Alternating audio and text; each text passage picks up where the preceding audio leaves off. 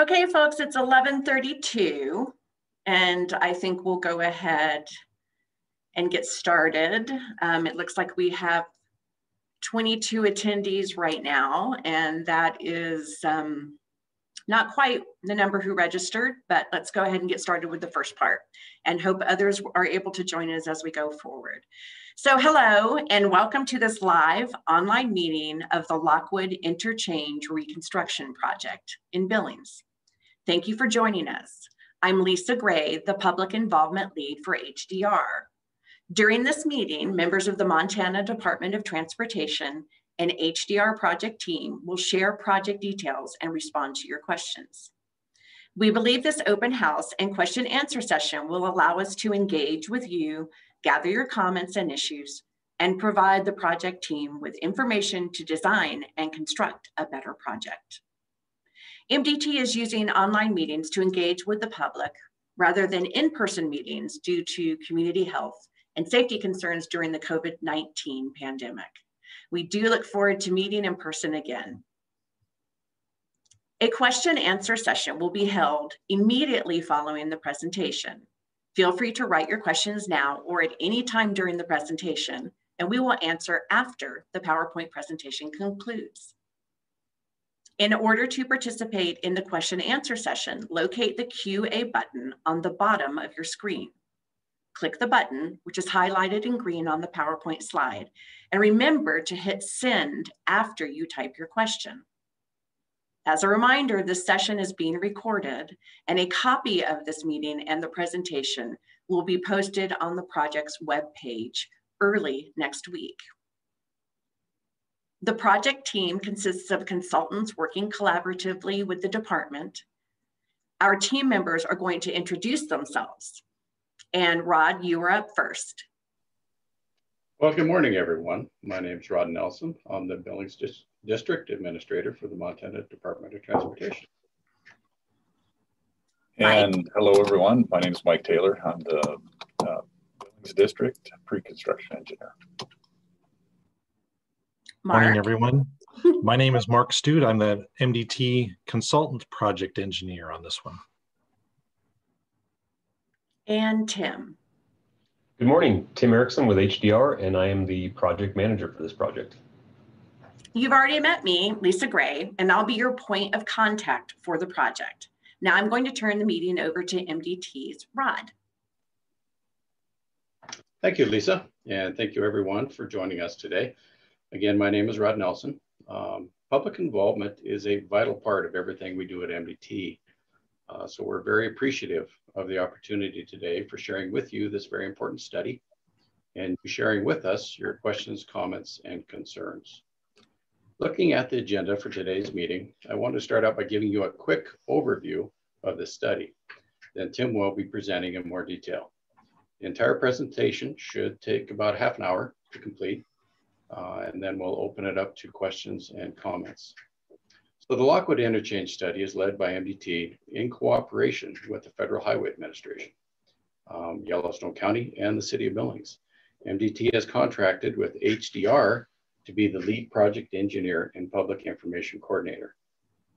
The study is evaluating interchange and interstate improvements for both the Lockwood Interchange and I-90 between the Lockwood Interchange and Johnson Lane Interchange. The study is being performed to accommodate future traffic patterns and develop a more efficient interchange for all users, whether riding a bike, walking, or driving a vehicle. All operational issues will be addressed, including traffic backing up on the interchange ramps and out onto the interstate. I also want to briefly discuss a strategy that MDT adopted on all roadways in Montana. It's called Vision Zero. Vision Zero is a strategy to eliminate all traffic fatalities and serious injuries while increasing safe and healthy mobility for all. Tragically, in 2020, there were 212 fatalities on Montana roadways.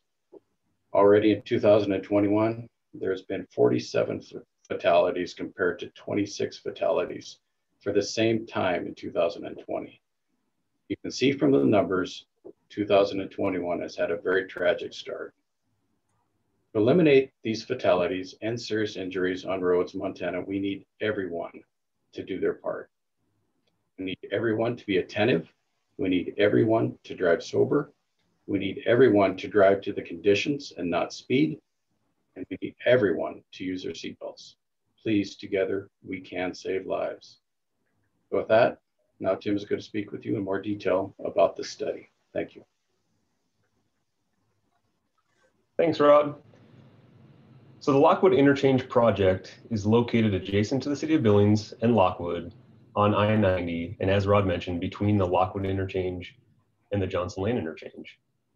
This project includes reconstruction of the Lockwood Interchange and associated improvements to US 87, both north and south of the existing interchange. To define an interchange is a grade separation, in this case, US 87 over I-90, with ramps connecting the two roadways providing access to the cross streets. This project provides overall improvements as a final piece of a larger infrastructure system for the city or for the Billings area. Looking at a couple of those adjacent projects, many of you are probably aware of those ongoing projects along I-90 in the Billings area. I-90 Yellowstone River Bridges project, as shown in red on the screen. That is a project that is widening of I-90 to 3 lanes in each direction between the 27th Street interchange and the Lockwood interchange. Also to the east of this project is the Johnson Lane interchange. That is shown in blue on the screen. The Johnson Lane interchange project replaces the interchange at Johnson Lane and is one of the segments of the overall larger Billings bypass project. So this project, the Lockwood Interchange Reconstruction Project, again, provides the final segment of a larger infrastructure improvements for the Billings community. Each of these projects have their respective websites on MDT's webpage, and I encourage all of you and others to stay involved viewing those web pages and grab information that are available on those websites.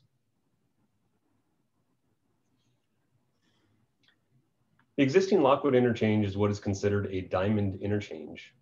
As you can see on the image to the right, the diamond interchange is defined by the interchange having a single ramp in each quadrant, diagonally connecting I-90 to US 87.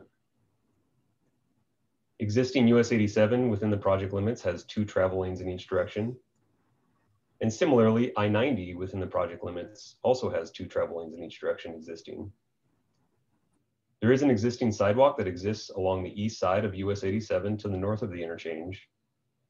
And there are no pedestrian facilities currently south of the interchange within the project limits.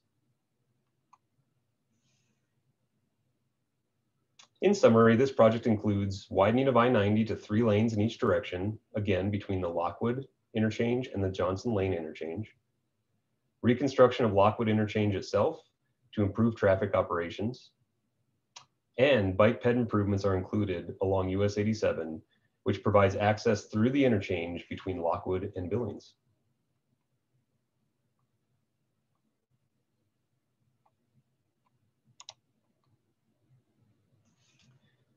The improvements and modifications to I-90 include a 3rd lane in each direction, which is considered an auxiliary lane between the 2 interchanges. An auxiliary lane is a travel lane that is added between on-ramps of one of the interchanges and terminates at the off-ramp of the adjacent interchange. The auxiliary lane makes it easier for drivers to merge and exit interstate traffic. I-90 will be widened to the inside or towards the median to accommodate the 3rd travel lane. This eliminates right-of-way needs for I-90 improvements and also avoids impacts to irrigation and drainage crossings. A concrete barrier will be installed within the median to provide positive protection between the 2 different directions of travel.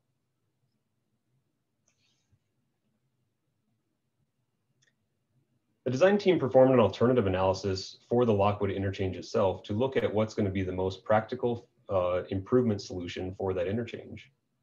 And again, an interchange is a grade separated crossing that includes adjacent ramps and connections to provide access to and from the cross street. A few of those interchange alternatives that we have looked at throughout the study so far was a diamond interchange. So that's very similar to the existing interchange, but would have improvements such as signalized intersections, additional lanes, and a larger bridge to accommodate future demand. Another alternative is a diverging diamond interchange, which is similar to a diamond interchange, with a crossover to direct all traffic to the left side of the roadway when you're going through the interchange. A single point urban interchange, or SPUI, as shown in the top picture on the screen, that is similar to the King Avenue interchange in Billings.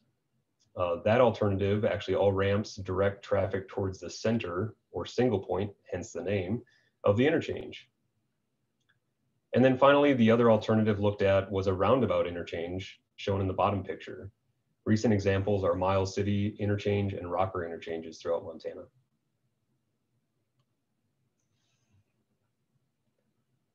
The results of the alternative analysis was that a diverging diamond interchange, or DDI, is the preferred alternative for this location. A DDI provides the most improvements of traffic operations and safety. The measures of effectiveness include vehicle delay as well as level of service. A DDI improves safety by removing left turn movement conflicts. This means that left turns both on and off the interchange do not cross opposing traffic. This allows for simpler signal phasing, meaning that it gives longer green lights to traveling public to enhance capacity. This alternative also had minimal environmental impacts and provided opportunities for improved pedestrian facilities.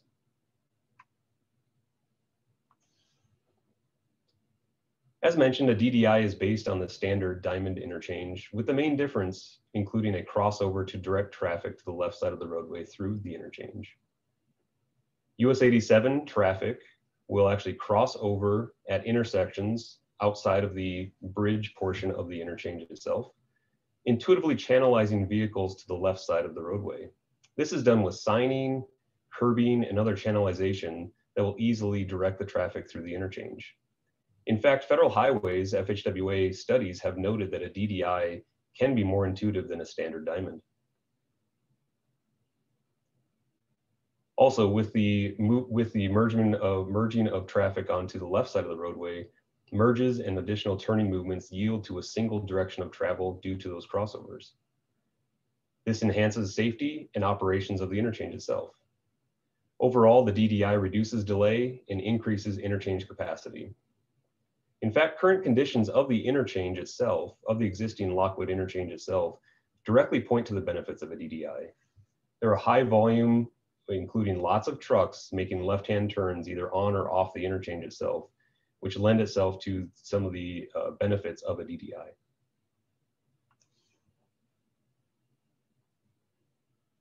So also with this interchange, new signing will be used to guide traffic through the interchange. It is difficult for wrong way movements on this type of interchange. Traffic signals, as mentioned, would actually have what's called two phases, reducing the overall time that vehicles are stopped. And again, this provides longer green time for traffic as well as corresponding pedestrian movements. This particular interchange location would provide for dual left turn lanes for the eastbound off-ramp. And you can see that in the lower part of the graphic that's on the screen. This is indicated with two lanes next to each other that allow for turning traffic left onto US 87 from I-90. Also, as shown in the far upper portion of the image on the screen, dual right turn lanes for the westbound off-ramp. So this would be for two lanes next to each other for turning traffic coming from I-90 that want to turn onto US 87 to go towards the metro. And this alternative also is able to eliminate traffic queuing or traffic being backed up onto I-90, especially during events and special events that might occur in the area.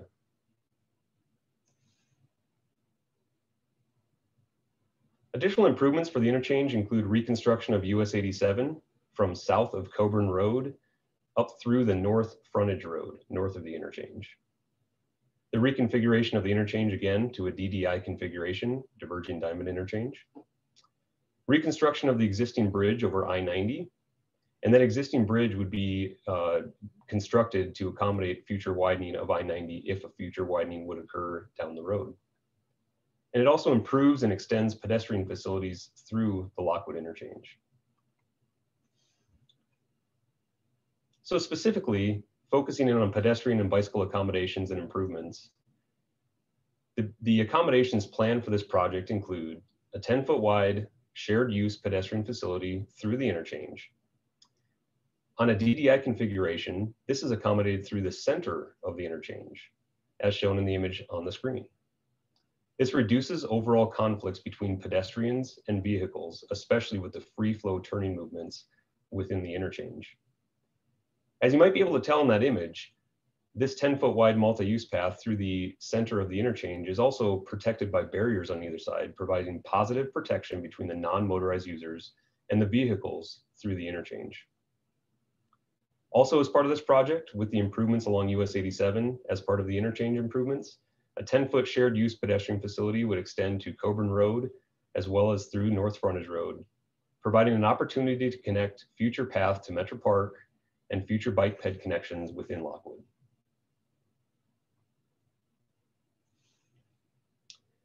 Other proposed modifications with this interchange alternative at the North Frontage Road, including a dedicated left turn lane. So this would be for traffic on North Frontage Road wanting to turn left onto US 87 towards I-90.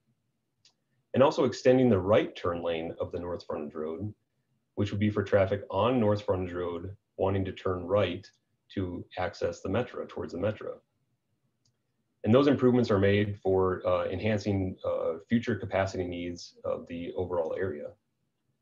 Coburn Road, which is shown in the bottom part of the image on the screen, due to its proximity, existing proximity to the existing interchange as well as the proposed interchange, safety improvements are needed at that intersection, especially as more and more vehicles are traveling through this area. Coburn Road would actually be converted to a 3/4 access, meaning that for right turn lanes and left turn lanes from US 87 onto Coburn Road will be allowed, but a left turn lane from Coburn Road onto US 87 would not be allowed with 3/4 access. The design team is currently looking at options to accommodate those left turns, which would include possibly sending that traffic from Coburn Road that wants to turn left onto US 87, access along Rosebud Lane and Lockview Lane to get access onto US 87 at a safer location within the project.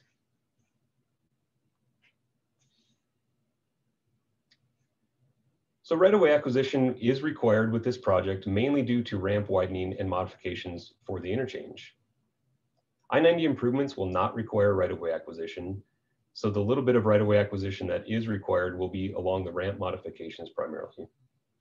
A few of the improvements along US 87 may also require additional right-of-way. In our design team, we are looking at utilizing retaining walls and other options that could potentially reduce the amount of right-of-way required. The proposed right-of-way will be refined as the design progresses, and our design team will also be reaching out to the individual landowners that are potentially impacted to discuss potential impacts and potential concerns associated with that. Of note, the right-of-way acquisition will all be partial acquisitions and does not include taking of full parcels or relocations with this project. So as we look ahead, the overall project schedule and next steps with the project, the alternative analysis and preliminary design that has led up to this public meeting was completed at the end of 2020. Today's is the very first public meeting overall for this project, and there will be other opportunities and additional public meetings in the future associated with this project as the design progresses. There is a risk analysis and project feasibility task associated with this project that the design team is anticipating completing next month in April 2021. And then moving into final design with the anticipated design being completed sometime in 2023 or 2024. So again, that shows that for the next several years, there are going to be opportunities for additional public meetings and additional input, and encourage all of you to attend those meetings and participate and watch the websites to continue to be engaged with this project. Funding is currently not programmed for this project itself. So depending on availability of funding, as well as sequencing of other planned projects, construction could begin as early as 2024 or 2025.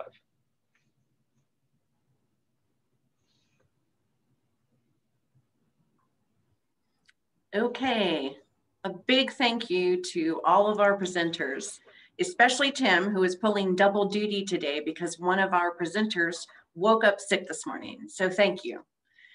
As previously mentioned, MDT will use public input from this online meeting as the project moves forward and will continue to work closely with the community and other stakeholders. We hope you will stay involved with us. Now we'd like to open the meeting to questions. Remember, in order to participate in the question and answer session, please locate the QA button on the bottom of your screen. Type in the question and click the blue send button. And we have no questions at this point. So if you have a question, go ahead and send it in to us. Oh, there we go. Thank you very much. Okay, first question. What crossing accommodations will be made to get people walking and biking to the shared use path in the middle of the road? I'm curious about the types of crossings and the frequency of them. And Tim, I think we'll bounce this over to you. You bet, thanks. Great question. And the crossings for the bicycles and pedestrians associated with those facilities to get to the center of the interchange are very similar to crosswalks. And in fact, they are standard crosswalks, just like you would see crossing of an intersection. Of note, the benefit associated with getting the pedestrians to the center is actually the pedestrians cross one direction of traffic instead of two directions of traffic, which you see crossing on a typical intersection. Thank you. The next question is, what are the total costs of the pedestrian facilities discussed? We have actually not broken out the exact costs themselves associated with pedestrian facilities. Important to note overall with this project is that with the existing facilities there, improvements want to be made to accommodate enhancements to those existing facilities, and that's why they're included with the project. Okay, what is the projected date for the Colson to Johnson intersection to start breaking ground? Mark or Mike? Anybody want to take that one? So I'm not exactly sure which, if they're asking about the Johnson Lane project or this project. Tim addressed the projected earliest construction for the Lockwood Interchange, which would include improvements at the Colson Interchange, and that's around 2024. Hopefully that answers your question. If you're asking about Johnson Lane, maybe you could clarify that with an additional question. And Catherine, one of the things that you could do if you go to the Lockwood website, on the very right-hand side of the page under links, we have an interactive map which shows you all three of the projects that are contiguous to each other. And it also has a link for each website, so you could get the most up-to-date information from all three projects by simply clicking the link.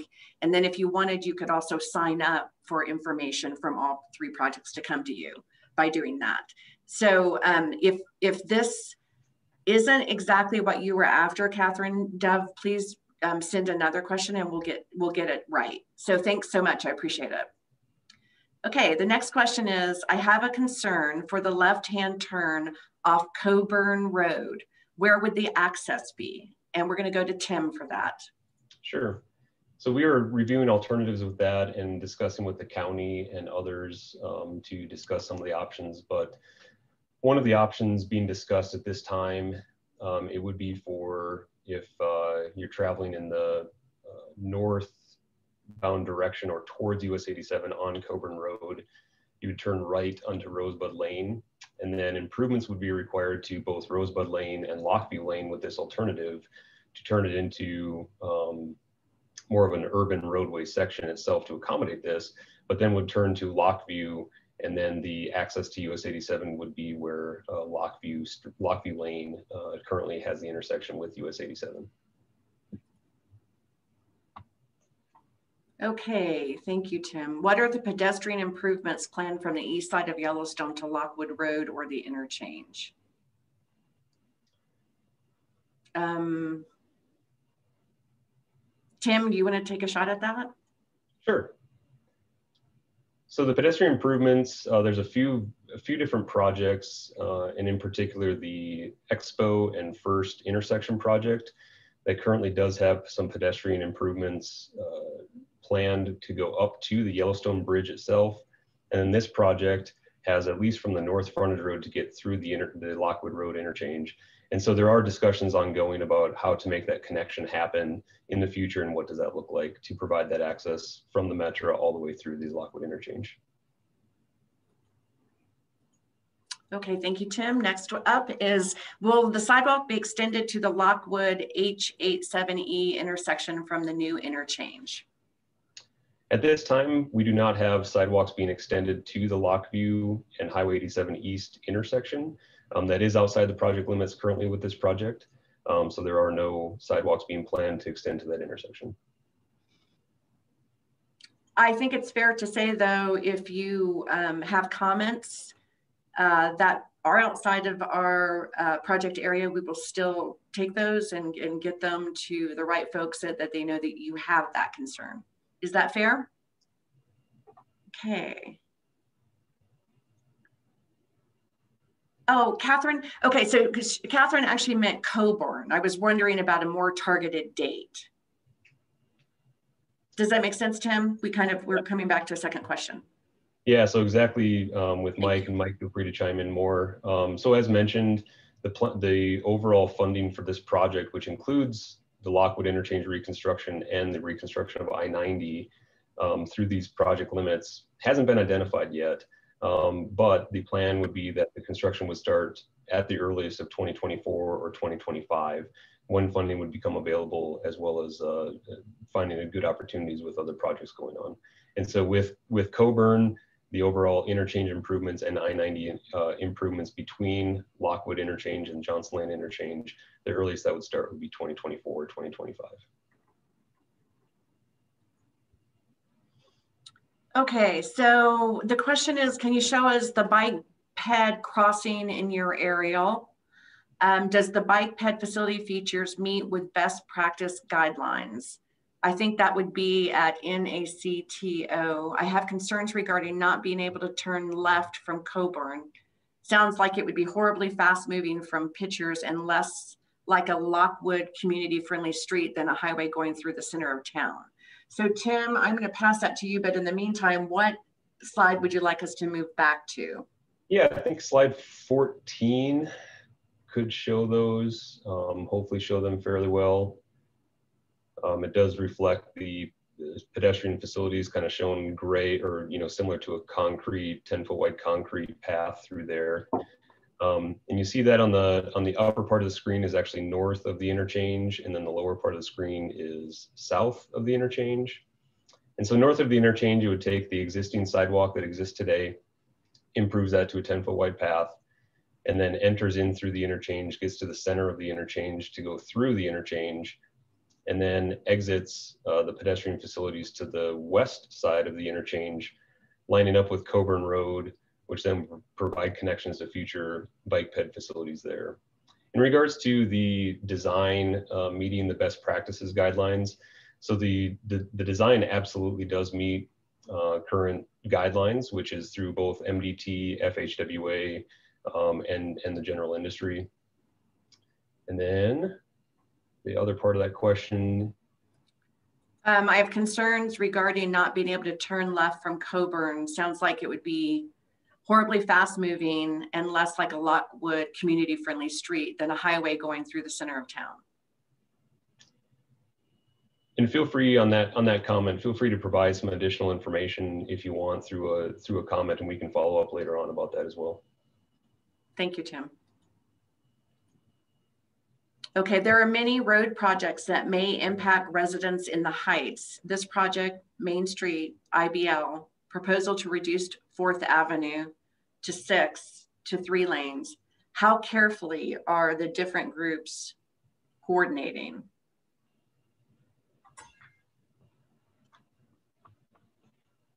And I'm going to toss that over to Mike. Okay. Yeah, so coincidentally, we just had a meeting with MPO yesterday, and we discussed some of the projects that the City of Billings, the county, and MDT are working on. So there's been some pretty good coordination. Of course, we meet regularly with the City of Billings, and the county, PCC, TAC committee. So we're fully aware of each other's projects and trying to coordinate with each other on those as best we can. Thank you, Michael. Does this construction coincide with Johnson Lane as well, or does this start at a later date? I'll take that one, Lisa. Yeah, thank you. Yeah, so Johnson Lane is nearing the completion of the design phase. Right now it's anticipated to go to contract in 2022. It'll be about a 2-year project, which puts a completion about 2024, which is about the time this Lockwood Interchange would be the earliest that this one would be able to go to contract if we were able to fund it at that time. Thank you.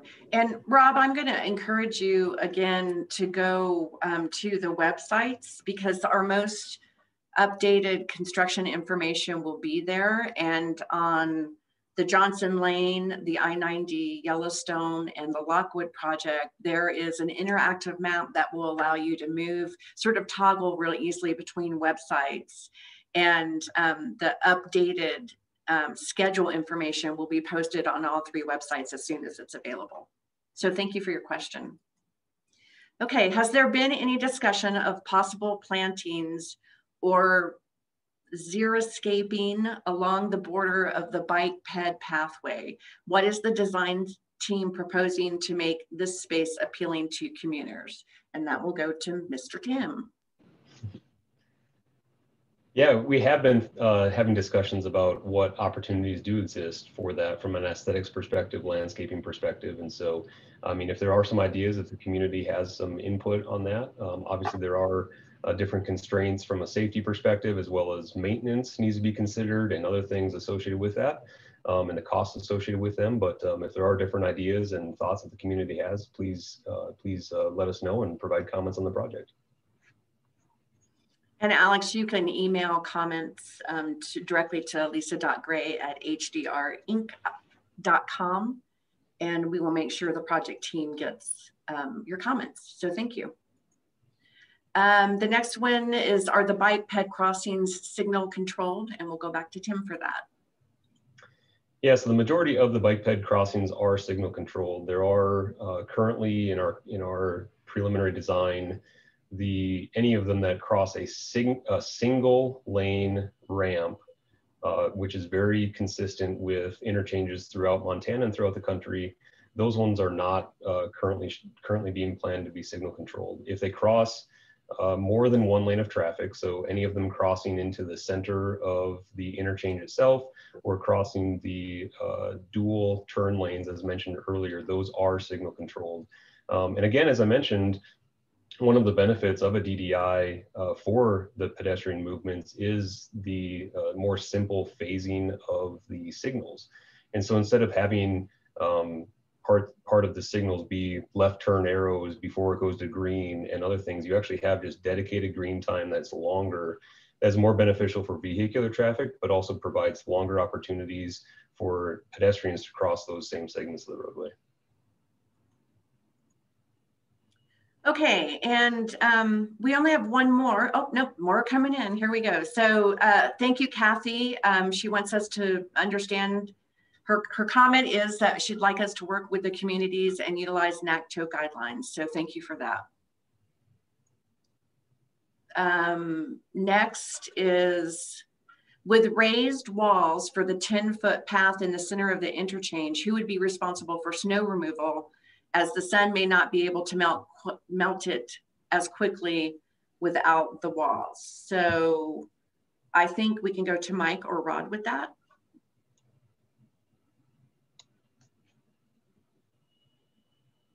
Yeah, so this is Rod, and great question. You know, that's something that we're always dealing with, is snow removal during the winter months, and MDT would be responsible for snow removal on the interchange. Thank you. And the next one is,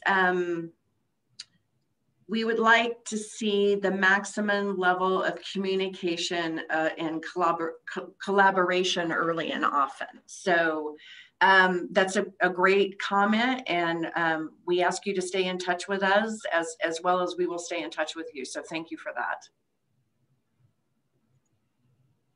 Okay, I've got no more questions. Let's wait a second or two to make sure everybody gets their questions answered. I think right now we can just say thank you again for participating. We realize that everybody's quite busy, and we appreciate, oh, Michael, you're very kind, thank you. Thanks for joining us, all of you. Really, honestly, this is great. And it's been a great group of people here today. One more question. Only getting bike ped traffic across the interchange leaves no place for them to go, but back on the road to go east to Old Hardin Road. Tim, can you respond to that? Yeah, sure. No, it's a good question and a good comment. And again, just with the project limits that we have, but we are at preliminary design. So as we continue those outreach, both with community of Lockwood stakeholders, as well as the county and others, can be a topic of conversation. Okay, and Vern, you're not seeing a place to sign up for notifications. There should be a comment at the very bottom of the first page of the website. I can ask our web designers to move that up. I have your email now. If you signed up with us using your email, you will automatically become part of our notifications list. So anything that we send out in the future, you'll get. So thank you for the comment. Oh, thank you too. And I'll check that out and make sure we can get a link higher on the web page.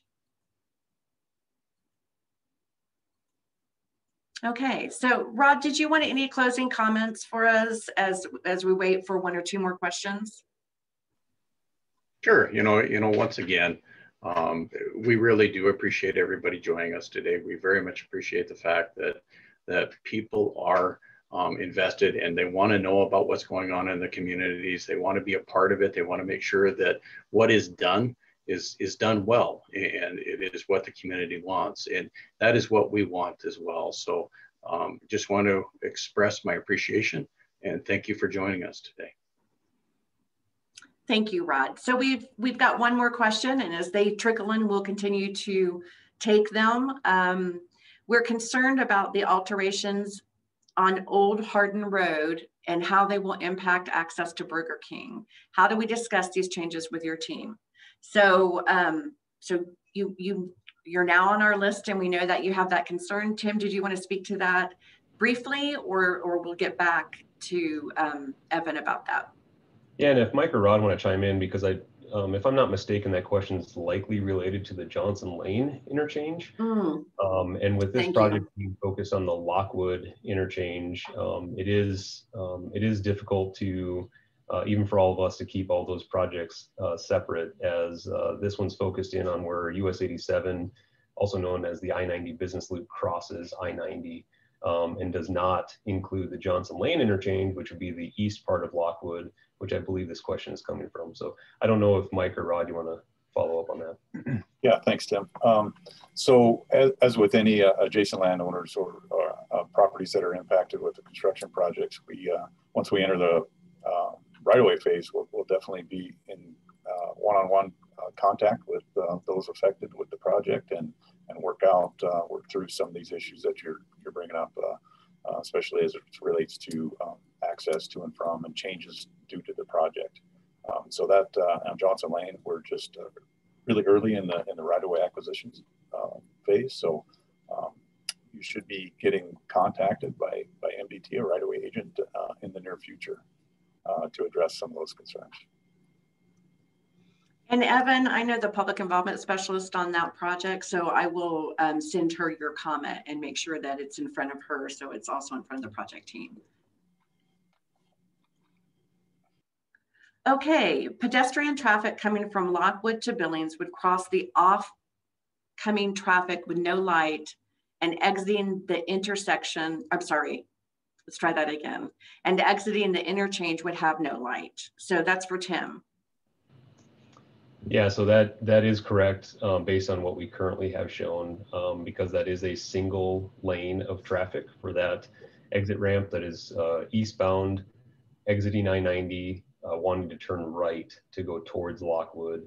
And very common and very consistent with interchanges and pedestrians crossing interchanges throughout Montana, as well as the country with that. But you know, as the design progresses and we look at potential traffic volumes, and if there's a indication that too big of a safety concern, there could be an opportunity to relook at that crossing itself. Thank you, Tim. Okay, so we have no open questions at this time. If you have a question to type in, we're going to give you a few more seconds here, a minute or two, to type in the question. Otherwise, we'll wrap up. We have another meeting this afternoon at 4:30. If you say, oh, shoot, I meant to ask this question, you can come back at us again at 4:30. Otherwise, contact me and we'll get your questions answered. All right, it sounds like we're good to go. Team, thank you very much for all your hard work this last week. It's a pleasure to work with all you, and public, thank you, stakeholders, for joining us. Okay, Kathy, I'd like to look more closely at these videos, if they are posted online. So the PowerPoint presentation will be posted online at the same time the videos of both public meetings will be posted online. Okay. And then Kathy, if there's something you can't quite see, just let me know. Okay, I think having no more questions at this time, we're going to go ahead and wrap up. Thanks again to the public. We realize you are busy and we do appreciate your input. We think it makes our work better. So have a lovely afternoon. Yes, I guess we're in afternoon now. Have a lovely afternoon and thank you.